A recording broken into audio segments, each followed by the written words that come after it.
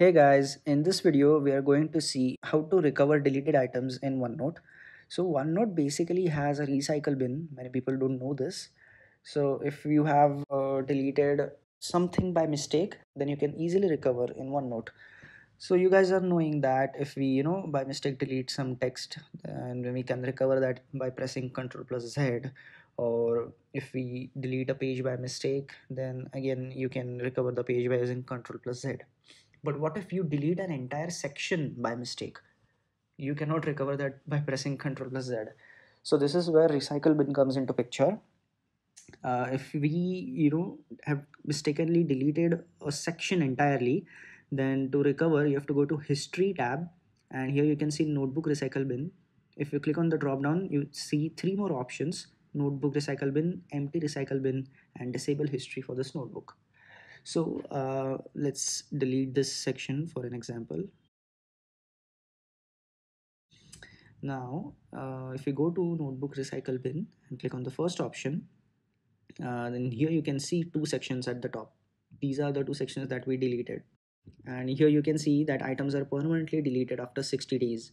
So the OneNote recycle bin will keep your data for 60 days, after which it will get deleted. Now to recover this particular section, you have to right click and select the move or copy option, and here you have to select a particular notebook and click on move. So you can see our section has successfully recovered. And if we go back to the notebook recycle bin, you can only see one section. So we have successfully recovered our notebook section.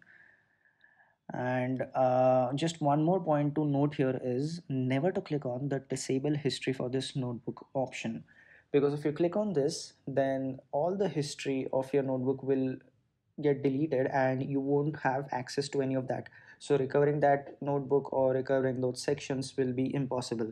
So I would suggest stay clear of this option. And above that, you can see empty recycle bin. It's just a simple option for you to clear out your bin and delete all the deleted items. So if we click on that, then the remaining section will also get deleted. And now you can see that the recycle bin is empty. So that's it for today, guys. Hope you find this video useful. Don't forget to check out our Microsoft OneNote playlist where we have discussed more amazing features, and do subscribe to our channel. See you guys in the next video. Thank you.